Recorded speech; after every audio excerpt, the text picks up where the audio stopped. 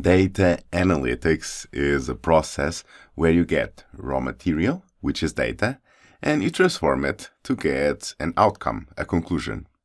Now, this is quite abstract, right? Let me go a bit more into the details. Analytics has 4 levels: descriptive, diagnostic, predictive, and prescriptive.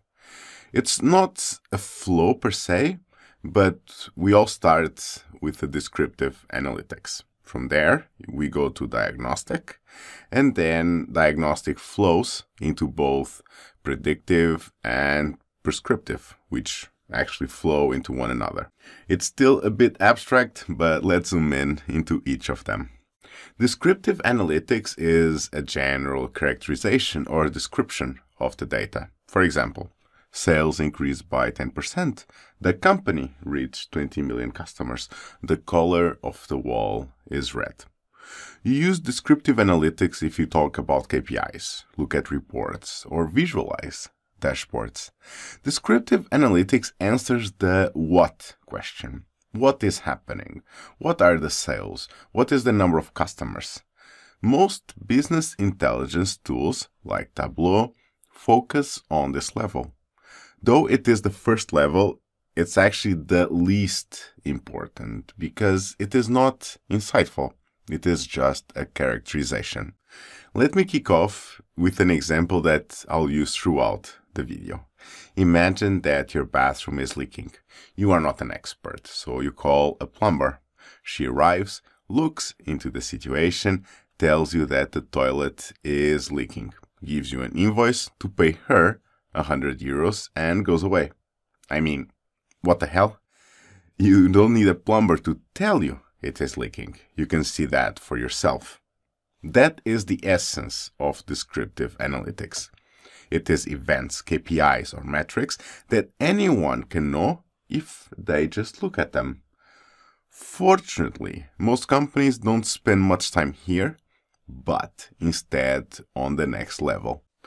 Diagnostic analytics is an understanding of causal or correlations among the KPIs or variables. It answers a why type of question. Why are sales increasing? Why are there delays in the shipping? Why is the website slow? It explains an event. One elegant way of looking into diagnostic analytics is driver trees. And let me share here one on sales. You have sales drivers like discounts, marketing, weather. They influence the traffic or footfall, the conversions, the average item value, the average amount of items in an order. Traffic and conversion lead to orders or volume, and average item value and the amount of items per order lead to the basket. And both volume or orders and basket lead to sales. Of course, you do want to be wary of something here. Drivers are not always independent.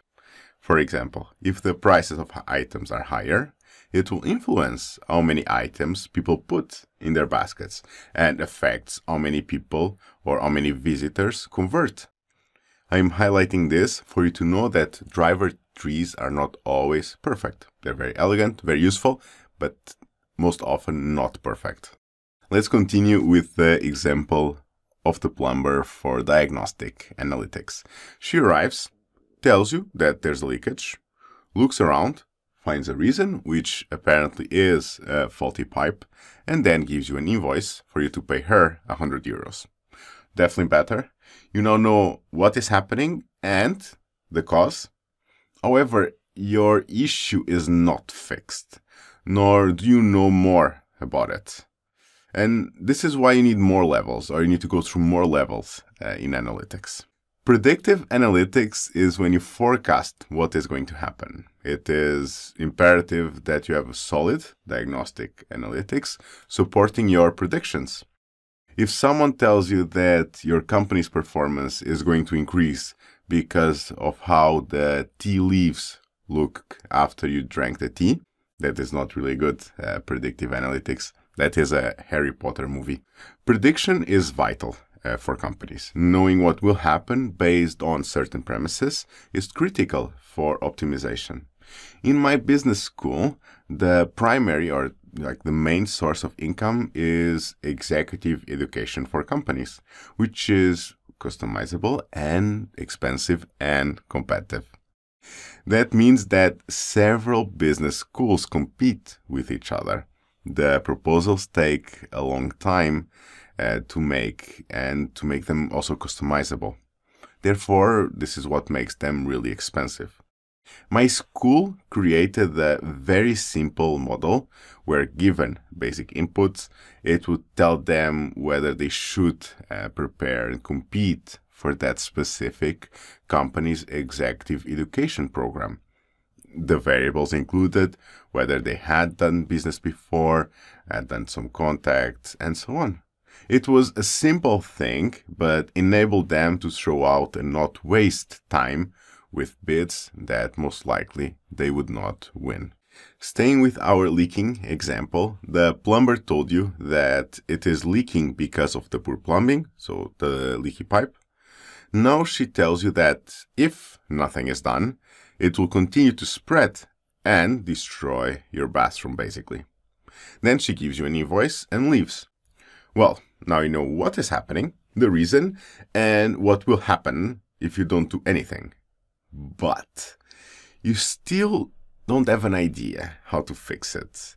And if you think about it, fixing is really the most important thing.